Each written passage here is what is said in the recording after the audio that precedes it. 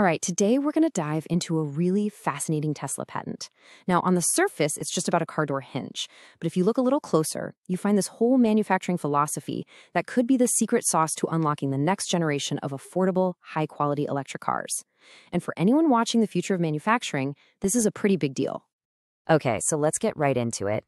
It all starts with a problem that I'm sure you've noticed. It drives car enthusiasts and definitely car company CFOs totally crazy. I'm talking about those slight but totally noticeable misalignments in the doors and panels on a brand new car. This isn't just about looks, you know. It's actually a symptom of a massive, super expensive problem in mass production. And that enemy, it has a name. It's called tolerance stack-up. It's kind of like a ghost in the machine for every major automaker, and it quietly costs them an absolute fortune in waste and having to do things over. Let me show you exactly what that means. So in a perfect world, every single part that comes off the assembly line should be a perfect clone of the last one. But in the real world, that's not what happens. You get these microscopic differences, 1/10 of a millimeter here, 100th there, and they start to add up. They stack on top of each other. So by the time you've put 1,000 parts together to make a car body, the spot where you need to mount a door hinge might be off just enough to create a gap you can see. So here's the crucial part. What happens then?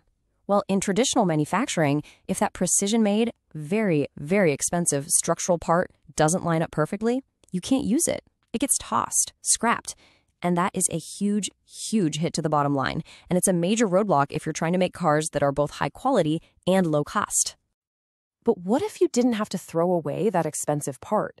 Tesla's patent has this brilliantly simple solution to this really complex problem. And honestly, the best way to get it is with an analogy that you'll understand right away. And what's so cool about this slide is how perfectly it captures the whole idea. Think about it. You don't re-engineer or throw away the expensive eyeglass frame, right? No, instead you build in this tiny, super cheap, adjustable component, the nose pads, to absorb all the little differences. You adapt the cheap part to save the expensive one. It's so elegant and it's so much cheaper. So let's jump into the patent itself and see how this whole adjustable nose pad idea actually works. This is where the engineering gets really, really clever.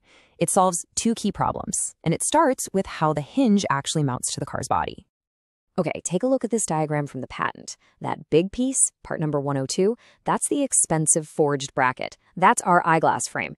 But the real heroes of our story are those two little rings, parts 106 and 108. Those are the nose pads. They are the absolute key to this whole thing. So these little rings are made of what's called a sacrificial material. And the name really says it all.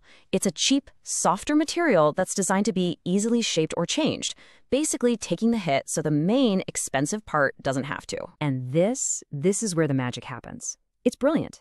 The whole hinge assembly is put up against the car body. Then a machine measures the actual position of the mounting holes on that specific car, and it drills a new, perfect hole right through that soft sacrificial locator to match it exactly. It corrects for any of that tolerance stack up right there on the spot. You get a perfect custom fit for every single car coming down the line. But that only solves half the problem. See, a car door doesn't have one hinge, it has two, an upper one and a lower one. And for that door to swing smoothly, without sticking or wearing out over time, those two hinges have to rotate around one single perfectly straight line, a shared axis. And guess what? The patent solves this with the exact same idea. It's so smart. You can see it right here in Figure 11.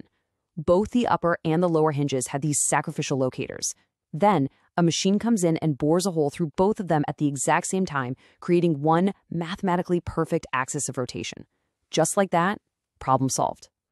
So, what does this all add up to? I mean, a clever hinge is nice, but what does it really mean for Tesla's big production goals and, for the rest of us buying the cars?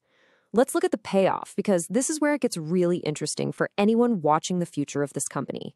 The benefits here are just huge. You get much higher precision without having to slow down the assembly line. You dramatically cut down on wasting expensive parts, which directly lowers the cost of every single car. And the end result?